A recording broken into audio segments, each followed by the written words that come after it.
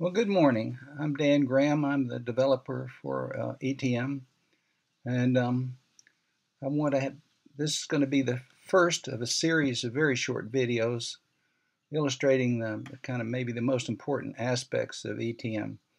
It's Thursday morning, March the 14th, 2019.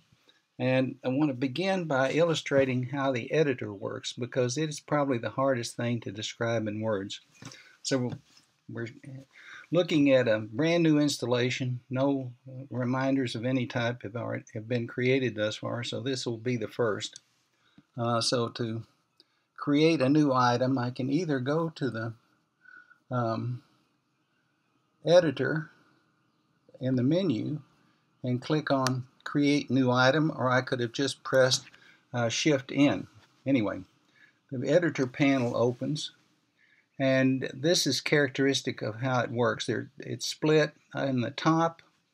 You get a prompt and feedback on what you've entered.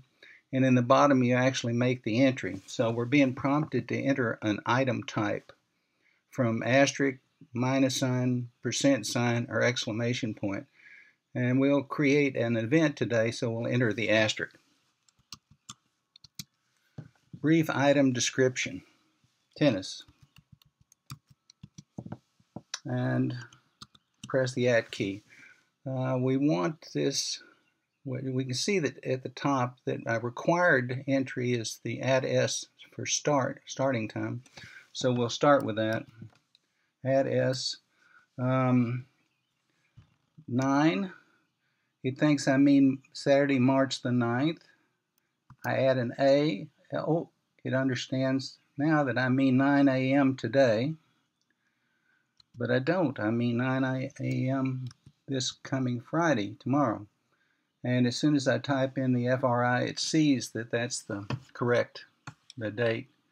And so I'm always getting the confirmation of exactly what ETM interprets my entry to mean.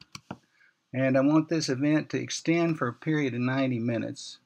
You can see extent at E is in the list. 90 minutes. It interprets it correctly as an hour and a half. And I actually want this event to repeat. So I'm going to push the @R for repetition. And it wants to know the frequency. I want this to repeat monthly, M, but not on every Friday in the month, only on the weekdays at W that correspond to either the first Friday or the third Friday in the month. At this point, I can press Control R if I like to see what repetitions that I'm going to generate with this, just to make sure it's what I had in mind. That looks good. And so now I can press Control S to save. And there it appears.